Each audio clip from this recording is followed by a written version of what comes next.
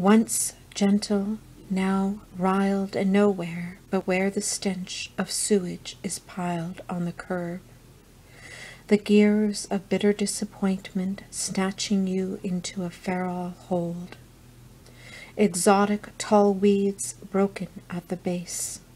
Friendships are spoiled at the root. Even love is overshadowed by the decay. Less obligation, less affection, less loyalty.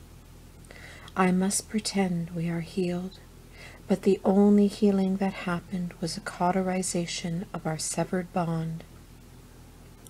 There is anger, but less hurt, just the motions of getting through undetected, and me by myself, always alone, separate happenings, entities, isolated aspects merging, but never whole.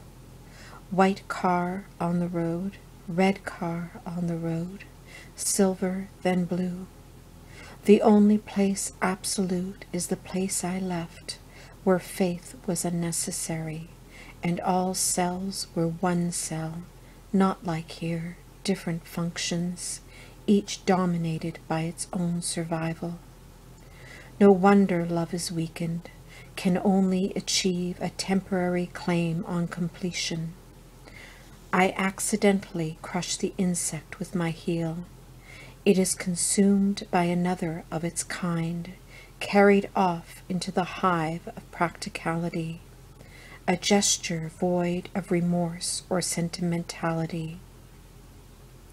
In the end, there is nothing but wires and fences and frames of flesh, cartilage and senses. Tomorrow there will be talk and tea and eyes locked in intense recognition. Good for the moment, good until there comes the something we want more of, less of, had enough of.